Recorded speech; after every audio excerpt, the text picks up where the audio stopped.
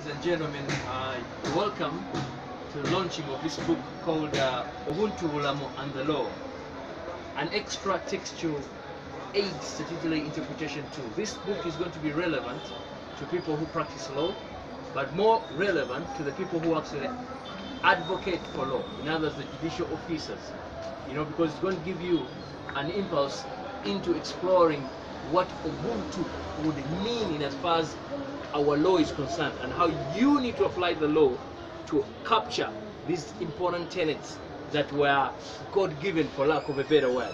Now, I have an important quotation that I'd like to read to you, which I put behind here, which says that most people pick the books they read, but this book, ladies and gentlemen, has found you. So I want you to go to the nearest bookshop and find a copy for yourself. You can go to lubogo.org, or you can go to suigeneris.com, or you can go to Aristoc Booklet, or you can go to Uganda Bookshop. You can even go online. You find this book on Kobo, on Amazon, on Apple Store, and incredible. So you will find this book anywhere you want.